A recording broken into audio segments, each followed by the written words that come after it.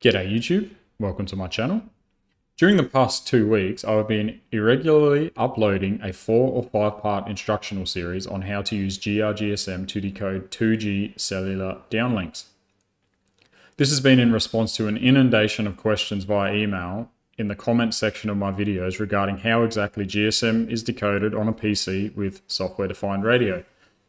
In part 3, we learned how exactly GSM data is captured and recorded with an SDR and stored to a file locally on a PC using the gr-gsm capture utility. In this video, I'll be demonstrating how a GSM capture file with the extension .c file is decoded with the utility called gr-gsm decode. And with the aid of Wireshark, view the decoded GSM data in a nice human-readable format that we can view and analyze.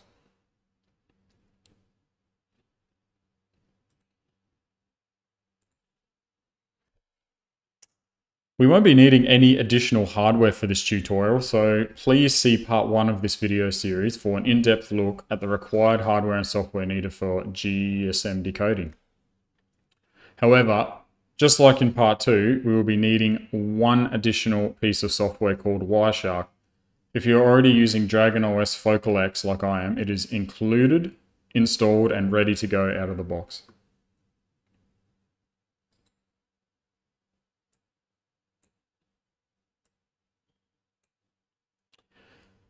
For those of who have been following along with this series will know that in part 3, we recorded this file in our home directory called capture.c file.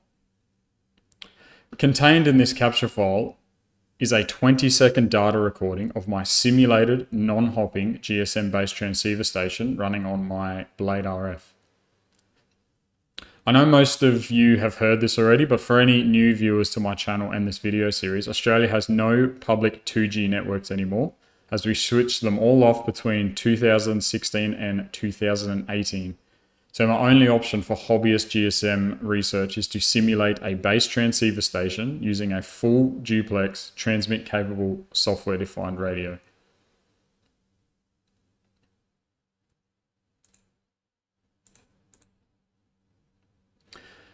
So with all that information out of the way, let's set up our decoding environment. If you haven't already, open up a terminal window and run the following command to launch Wireshark. So we'll just hit enter on that. Once Wireshark is launched, you can either open up a second terminal or do what I've done and open up a second tab in the original terminal window. This is where we will run our GSM decode commands. So in part 1 of this gr-gsm series, we learned how to scan for GSM cells around us with gr-gsm scanner, which outputs the frequency the cell is operating on.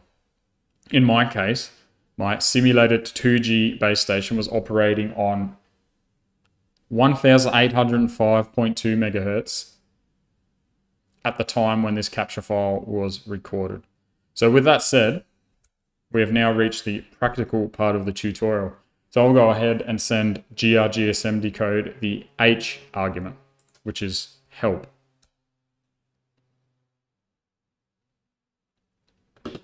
And we can see all of our configurable options. So the easiest way to get started with gr-gsm decode is to type the following command into the terminal.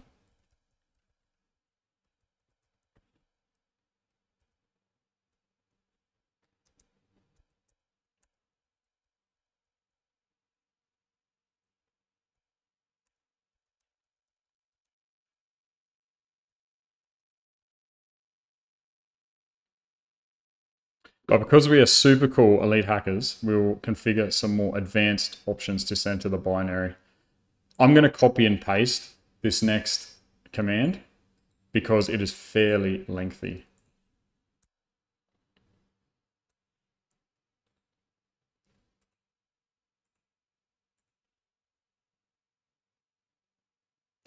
So I'll need to explain this command in some detail. So first we write the name of the binary, and then we write the M argument, which stands for mode. Most certainly you will not need to configure bcch_sd_cch4 because this mode is what is used in OpenBTS and Yate BTS for rogue base stations. I think it's rarely seen in the wild on real 2G base stations, I think. So if you're capturing from a real GSM network, you will most definitely be configuring it like so. Just straight BCCH. And we can see all the available modes up here in the help command. So I'll just go ahead and rewrite the command that's relevant to me.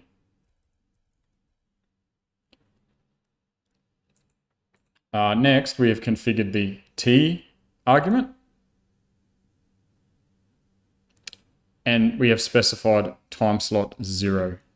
We recorded this capture file in part 3 with no voice, SMS, or data traffic was being sent. So for the purposes of this video, I'll only be decoding the control channel.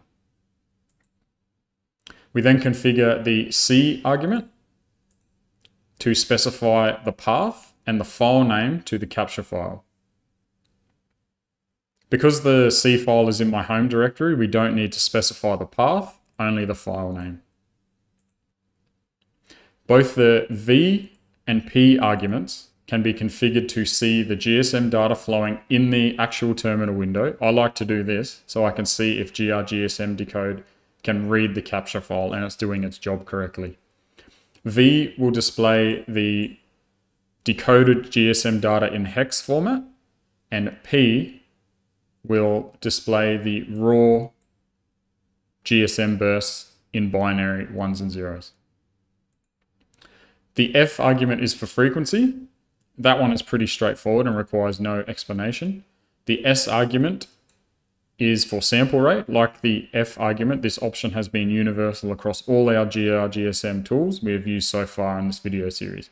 And finally, --ppm argument is for the frequency drift compensation. That has been universal across this video series also. So now we will go ahead and hit enter on that. And we'll begin to see binary and hex data flowing in our terminal window, which is a good sign, as gr-gsm decode is demodulating the GSM packets and it is forwarding this data to UDP port 4729 on our local loopback address of 127.0.0. And as a result of this, you will see packets beginning to populate Wireshark, which is also another good sign. So essentially, this means that we have successfully replayed the GSM signal in exactly the same state as we received it with our software-defined radio. I've witnessed a few people on GitHub and on the gr-gsm Google groups asking how you open a C file with Wireshark.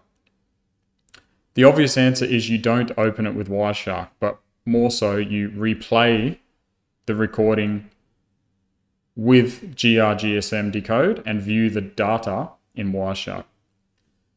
So yeah, that's really, really cool. I hope you guys enjoyed the 4th installment of my GSM decoding series. Stay tuned for part 5, where I'll be demonstrating the usage of gr-gsm channelize and explaining its role in dealing with wideband capture files of GSM cells that have frequency hopping enabled.